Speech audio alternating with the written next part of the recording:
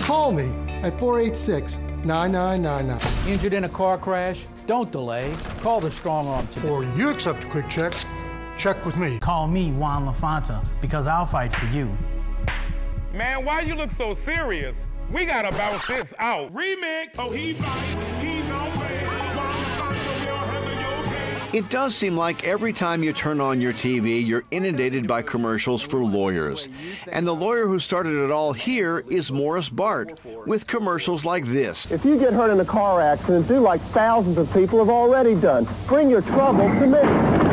30 years ago, I did a feature story on Morris Bart. At that time, he was pretty much the only lawyer in town hawking business on television. At that time, he had offices in the old Plaza Tower building. There were 3 attorneys in his firm and some 20 or so employees. But for the 80s, his advertising budget was pretty hefty. He was spending about $2 million a year on commercials that made other lawyers cringe. Fast forward to 2018, and apparently all those commercials paid off. Morris Bart now has sprawling offices on several floors of the Pan American building. He has 120 lawyers in his firm, some 300 employees, and an advertising budget of more than $25 million a year.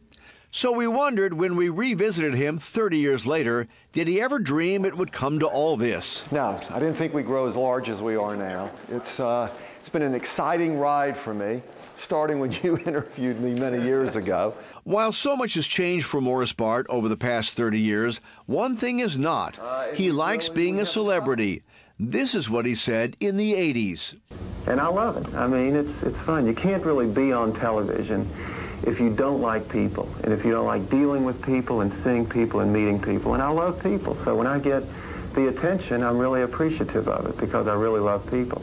And he still feels that way today. Yeah, I love being on television. I mean, who wouldn't like that? Who wouldn't like, you know, being in the spotlight and getting attention from people in the town that you love? And as I said, I love New Orleans, and I love the people here. And it's wonderful that people recognize you and show you love, which I get when I walk down the street, as you get constantly. So I like that. In the 80s, his commercials were, well, pretty campy. Back then, though, he was proud of them.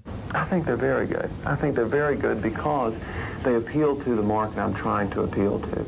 And I have fun doing it. I enjoy doing the ads. Now even he looks back at those ads and cringes a bit. So when I look back at the ads I did then, I snicker at them because we've evolved a lot. We've evolved to ads I think are very good now. It's a mature type of ad. It's something that I think is very effective, very aggressive, grabs the viewer's attention, which is very important, but most importantly, doesn't poke fun, doesn't have slapstick, doesn't poke fun at being a lawyer, because it's serious business. Back in the 80s, his slogan was, I'm Attorney Morris Bart, and I'm on your side, and I'm on your side, and I'm on your side.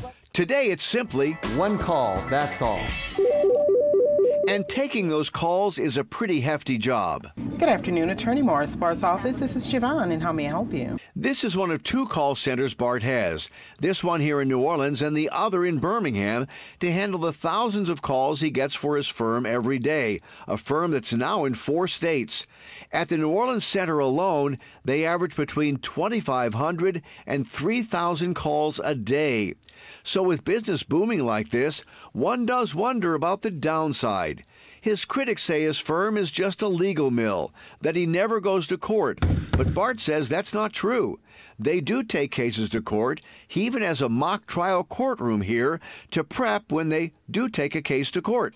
And the other criticism you hear about not just you, but all these lawyers now, the proliferation of personal injury attorneys, plaintiff attorneys, is that it's driven up insurance costs.